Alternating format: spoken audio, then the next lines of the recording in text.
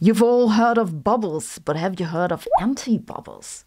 Me neither, but it's a thing, as I just learned from this recent paper. Bubbles are thin, closed membranes of liquid surrounded by gas, both inside and out. An anti-bubble is just the opposite, a thin, closed layer of gas with liquid inside and out. They're known to sometimes exist in liquids, but they usually last just a few milliseconds, so unless you have very sharp eyes, you've probably never seen one. But researchers from the University de Liège in Belgium have now found a way to reliably create those bubbles and to study them. They did it in a very clever way by dropping liquid ether into hot oil. The hot liquid makes the drops evaporate on their surface, which creates a layer of vapor. So there's the anti-bubble. They took videos of the anti-bubbles at very high frame rates and found a few interesting things. First, they had to let the drops fall down from some height, because otherwise they'd just sit on the oil surface and evaporate. Then they observed how the anti-bubbles plunged into the oil and came back up. They found that the bubbles were more stable if the oil was hotter, because the heat caused an extra expansion that helped the bubble maintain its structure. They also found that pre-warming the droplets to room temperature prior to dropping them into the oil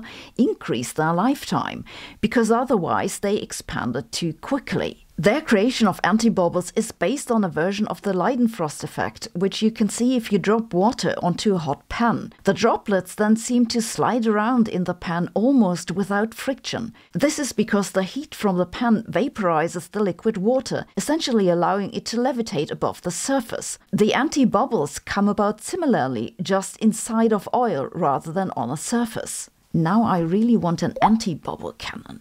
Thanks for watching. See you tomorrow.